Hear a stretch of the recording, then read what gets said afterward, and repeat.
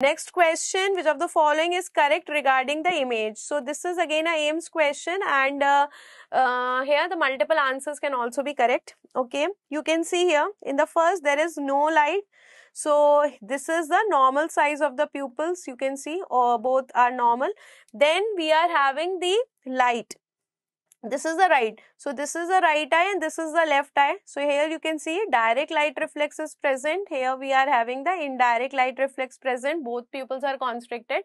But when you are swinging your hand, so basically we are doing the swinging flashlight test.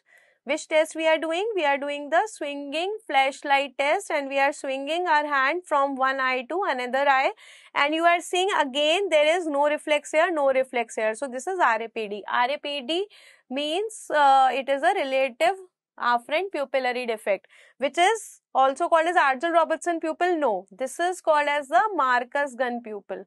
This is actually called as the Marcus-Gunn pupil. It is not called as Argyll-Robertson pupil. It is named after the Marcus-Gunn physician. This is true.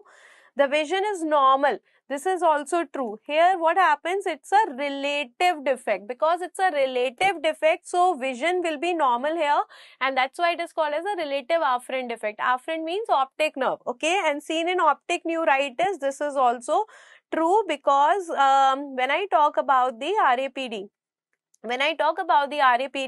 this is actually the earliest manifestation. This is the earliest manifestation of the optic nerve defect.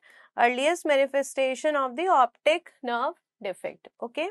So answer will be B and D. If they are asking all except, then answer will be A. Argyll-Robertson pupil is wrong here.